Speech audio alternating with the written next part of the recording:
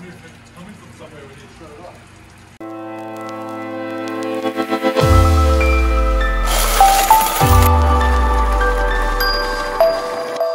I was at Uncle Stuart's Lancaster car wash taking care of that, and I got a phone call from Jiffy Lube next door to my Main Street car wash, and they said my Ballinger in-bay automatic has arrived. There was a big semi-truck waiting there for 3 hours now because, little to my knowledge, they didn't call me and tell me it was coming this morning. I think it would have been better if they just called me and said, hey, we'll be there Monday morning. I would have met them out there and it would have been a lot easier, but now I got to race over there.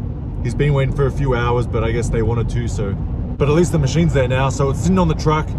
Once I get there, we'll use the forklift and get it off the truck and put it inside. Let's see how that goes, huh? I just got another call from my guy, and he said someone from the company just showed up and they have the forklift and they're gonna take it off and take care of it. So that's good, we won't have to do that. It would have been nice to know once again, but at least everything worked out for the better. So let's go check out the new machine.